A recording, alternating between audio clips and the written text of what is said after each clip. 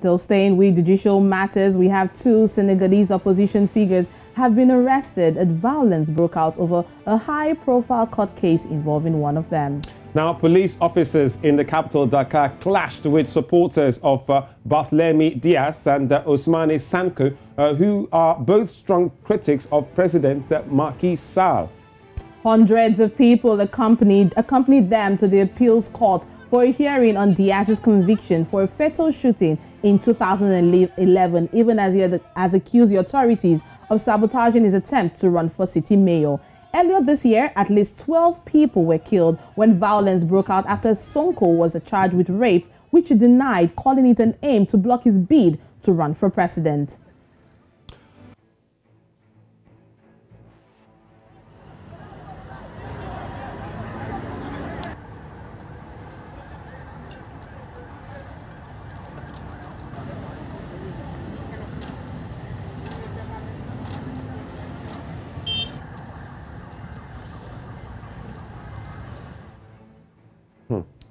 Well, since there have been clashes as the opposition